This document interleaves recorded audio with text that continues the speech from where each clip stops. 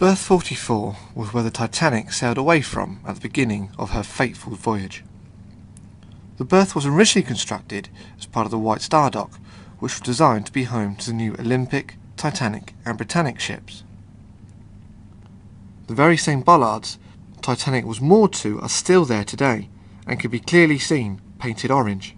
Also remaining are the train tracks, which took passengers straight from London to alongside the ship. Today, some of the biggest cruise ships in the world still use the nearby Berth 46 and 47, such as the Cunarder's Queen Victoria and QM2. The White Star Dock has since been renamed the Ocean Dock.